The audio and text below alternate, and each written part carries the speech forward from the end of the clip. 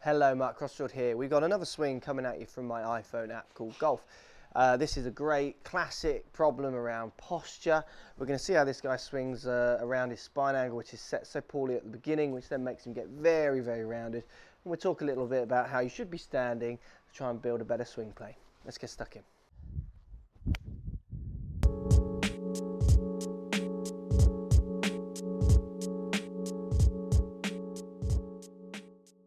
So here we go, what we're seeing is the really heeled posture, so weight bearing down the hill, lots of bent knees, slightly rounded back and quite upright, and then the turning around this kind of flat shoulder plane, which is all coming off this quite straight spine angle that you're getting. So we need to think about trying to get your swing plane better, so it's too rounded as we see, but you're never going to achieve that until we sort out the posture.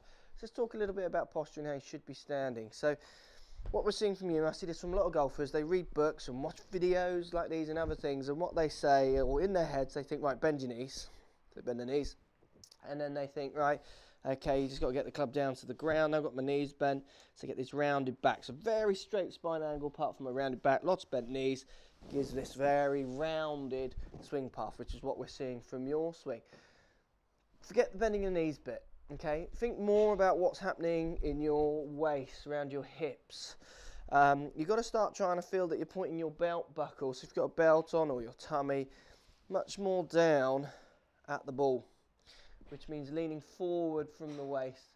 That means your backside will push out, shoulders now drop forward of your toes, little bit of knee flex, so a tiny release of the tension that's now in your legs. So if you stand up straight, tummy more down towards the ball, so feel like you're pointing your tummy down towards the ball, and then your legs will straighten, just flex them, release that tension. That will give you the mobility that you need.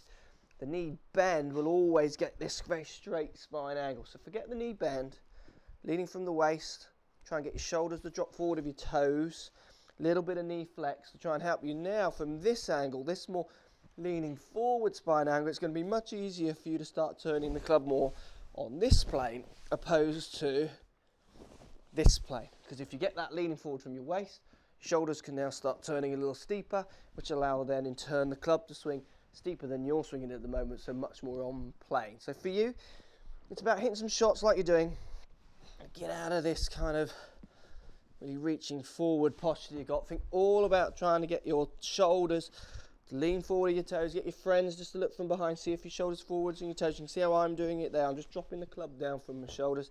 Once you've got that posture set, you'll be able to work and think about actually starting to swing on plane to try and get some more consistency.